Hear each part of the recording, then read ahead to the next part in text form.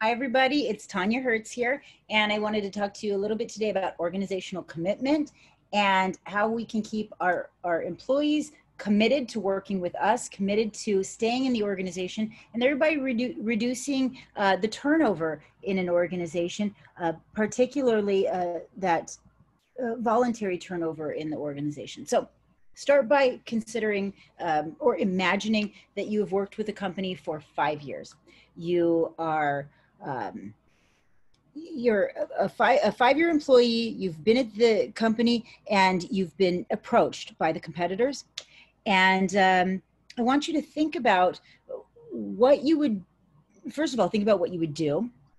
And I'd like you to think about what you would, the reasons why you might stay, right? What would cause you to say no to that competitor and stick around with that organization that you've been with for 5 years?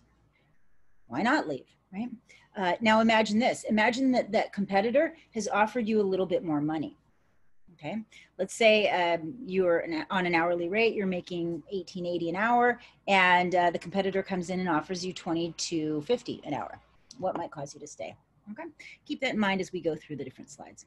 So what we're talking about here is commitment, and commitment basically means anytime the employee decides to stay at an organization and remain a part of the organization rather than leaving. And there are three primary types of organizational commitment. There is effective, continuance, and normative commitment.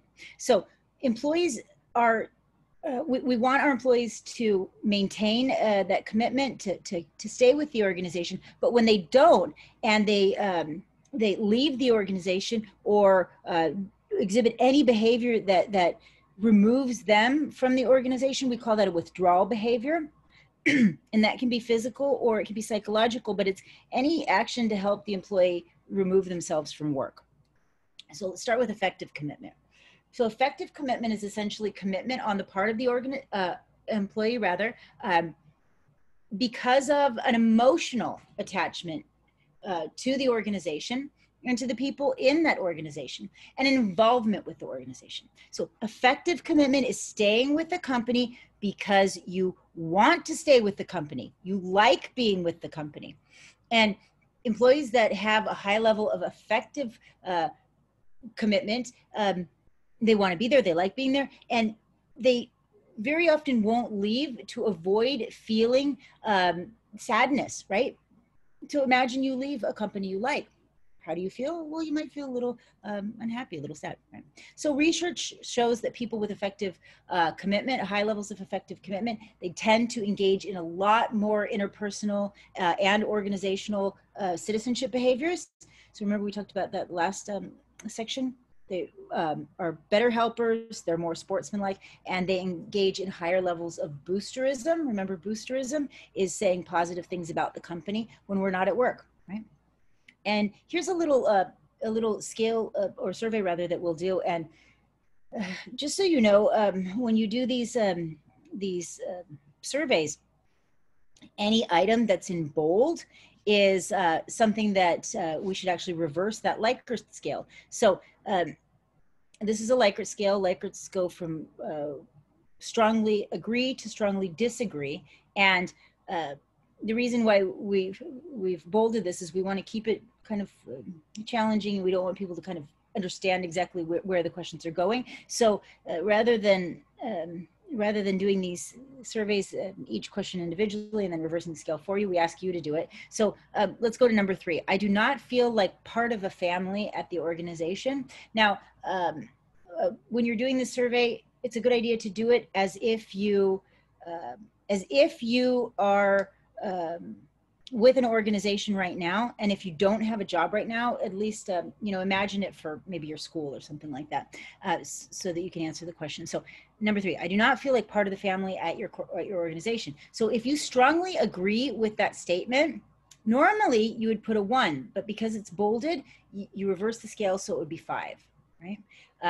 Oh, sorry, strongly agree, you would put a 5. I said that backwards. I probably confused the issue even more. Yeah, so sorry about that. you're reversing the scale. If you strongly agreed, you would put a 1, not a 5. Sorry, I hope I didn't confuse you there. When you're all told done with this, with the survey, I would like you to add up all of the numbers and see where you land. People with high levels of organizational commitment would score typically at a 20 or higher. And there are much more expansive organizational commitment surveys that you can get online that you can actually give to your employees to see how committed they are, especially with effective commitment. So effective commitment, it's influenced by a number of things, but one of the primary influencers of effective commitment is bonding. So bonding is the attachment that we feel to others in the organization. And the erosion model states that employees who have less bonds are more likely to leave or quit the organization. And the social influencer model says that employees who have direct linkages or ties with people who leave the organizations are more likely to leave the organization themselves. And this is important because we have to think about things like when we're terminating an employee, how well liked is that employee? Or it's particularly relevant right now in times of social distancing. Bonds are formed when people spend time together, particularly when they spend time together on challenging or unique problems or situations. That's why it's a good idea to go on date night with your spouse and to go to a place that you've never been before and to see and do things that you've never done. That all facilitates or encourages bonding. This is why companies spend money on things like company parties.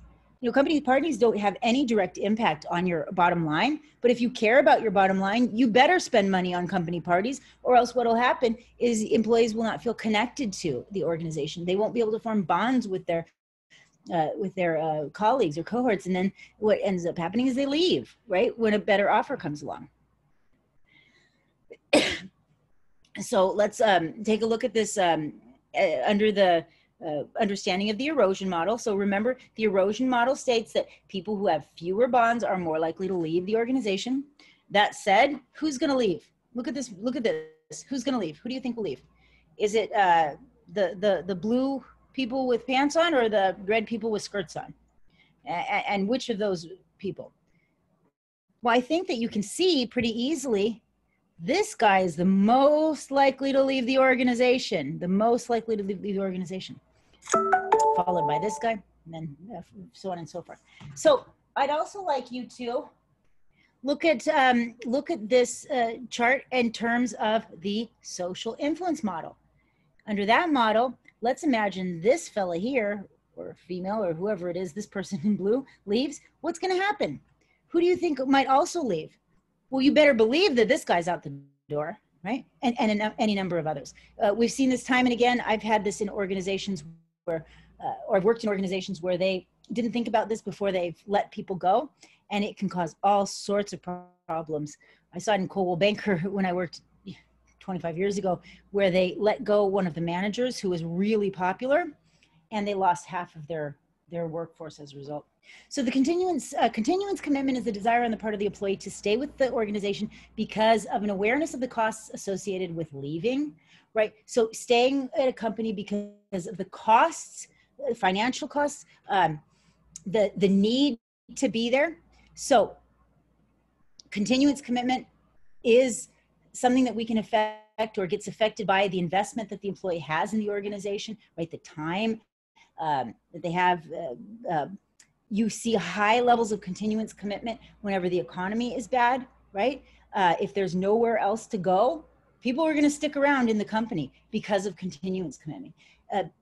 What would you feel if you left? You'd probably feel terrified, right? Because what are you going to do for money? And if there are no other jobs, or, you know, you see this a lot when people have been at a company for a long, long time. And so they're embedded there in terms of financially. They've maybe moved up in the company. You see this a lot when people don't have an education that they can fall back on. Sure, maybe you've moved up in one company and you're making a lot of money, and but you don't have a degree. Well, what will happen is nobody else would necessarily hire you at that same high pay rate, and so you're stuck at the company. We call that continuance commitment, right? You see that a lot with people who don't have a college degree. So embeddedness is the person's links that they have to that organization, how embedded they are also in the community, and what you would have to sacrifice if you left a job. The more embedded a person is, the more likely that they're going to stay. Now, the third level of commitment is called normative commitment. This is the desire on the part of the employee to stay because they are obliged. They feel like they should. You stay because you ought to or should. And what you feel if you leave an organization, but you have a high level of normative commitment, you would feel guilty, probably guilty. So imagine if you worked for a really ethical, good company, like you're working for, I don't know, Costco, and Monsanto comes and offers you a $5 an hour raise and you take it, you probably would feel like a pretty crummy person. So if you are an organization that wants to build that normative commitment in your organization, be charitable, or do something like pay for your employees' school. People will feel indebted to you, and you'll increase the normative commitment. That's why organizations do things like that. There's other reasons as well, but that's one of the benefits. So all of these types of commitment can be felt in reference to the organization, to the management, to your department, to the department heads, to the people that you work with in an organization, to a specific coworker in an organization. All can be felt in different degrees and to different, to different stakeholders, and all of them will affect the overall organizational commitment.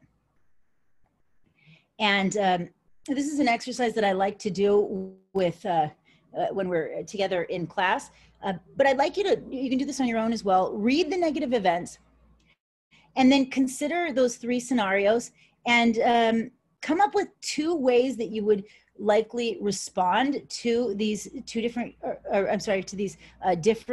types of negative situations. And then we'll do this individually. And then after you're done with this, look at the behaviors that you would likely respond and ask yourself, is that normative commitment? Is that continuance commitment? Is that effective commitment? What type of commitment is that?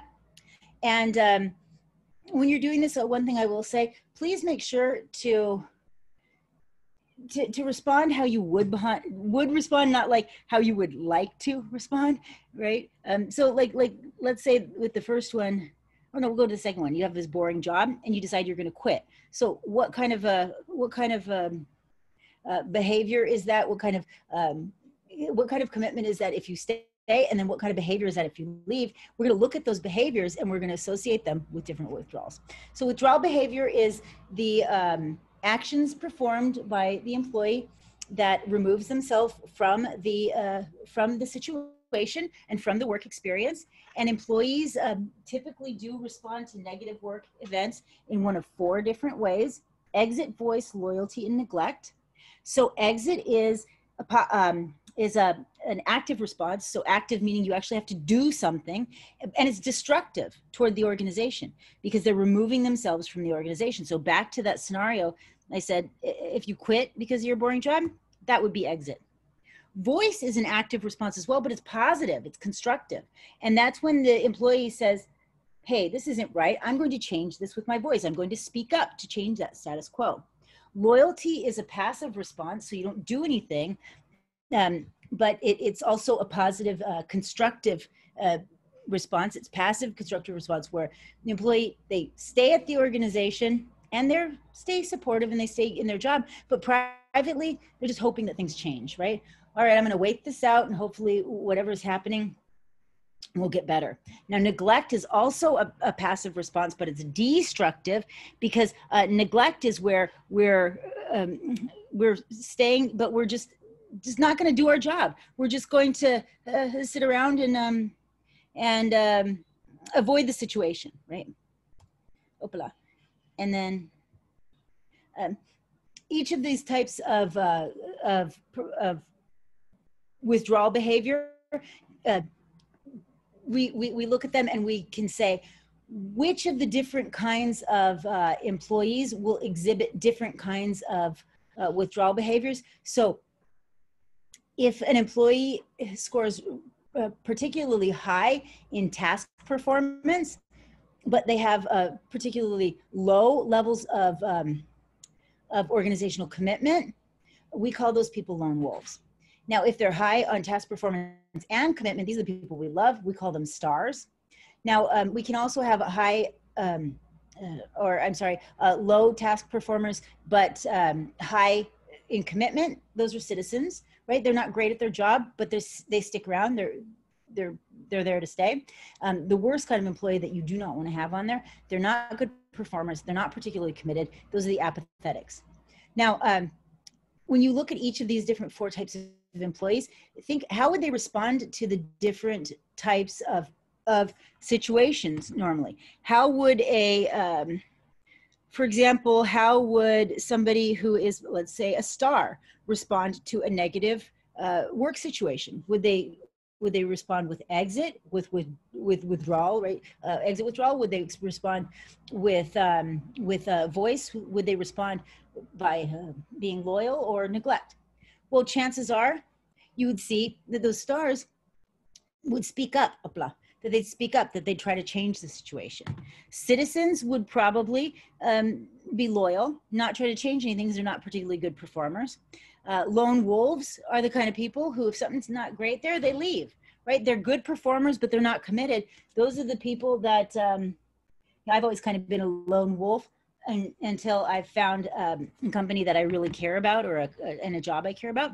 But very often in my life, I've been a lone wolf. I'm a good performer, but not particularly tied to a company. And apathetics typically respond with neglect. So we want to see high levels of commitment and low levels of withdrawal in an organization, but we don't expect 100%, 100% work 100% of the time. People do exhibit some withdrawals, and it's not always bad. One study found that 51% of employees' time on average is typically spent working. That's scary to me. Should be higher than that. That's saying like 49% of the time, almost half the time, they're doing coffee breaks, they're starting late, they're leaving early, or taking care of personal things. So we do want to see organizational commitment somewhere closer to the high end, and withdrawal behavior closer to the low end. This is not where we want our employees to be. And definitely, the studies say that usually employees are somewhere in there, in the middle. Not great. So the types of withdrawal include psychological and physical. Psychological is when they are mentally escaping from the job, but they're physically still there, right? So that includes things like daydreaming, socializing, pretending like you're working, moonlighting, which is doing one job while you're at another. A lot of entrepreneurs do this, and cyber loafing, right? Just going online, playing with social media. And then physical withdrawal is when we actually physically remove ourselves from the environment. Tardiness, taking long breaks, missing meetings, being absent, and finally quitting. And all of these types of withdrawal are, they're correlative, so they are correlated with one another. And we do see that they tend to get worse over time. So it's very important that we in our organization, that we pay attention to these things, that we give people opportunities for being committed, and we pay attention to any withdrawal behaviors that we see. And a couple of other things, people are becoming more diverse. And because of this, we need to make sure that people who are often thought of as the outsider, that they still feel levels of high levels of commitment. They have typically less embeddedness because the communities that they live in aren't their homes, right? They're maybe here only for a little bit of time. And so it's really important that we pay attention to that. And we also know that because the employee contract has changed the relationship, that's also changed things. The psychological contracts are not the same as they used to be. People know that because of downsizing and a lot of really negative things that companies have done, that companies will let you go at the drop of a hat, and that'll affect continuous commitment, effective commitment, and even normative commitment. So what do we do as a company to make sure that our employees stay? Well, we provide support. We can give provide bonding activities, mentoring activities. That'll increase the effective commitment. Giving a good pay and a good benefits package will increase the continuance commitment. Giving training and development opportunities will increase normative commitment. And identifying the root cause of even minor withdrawal will help us to make sure that we know what's going on and why, and keeping the employees there. So that said, that's the chapter. Thank you. And chapter, I always say chapter, but that's the end of the section, and we'll see you in class. Take care.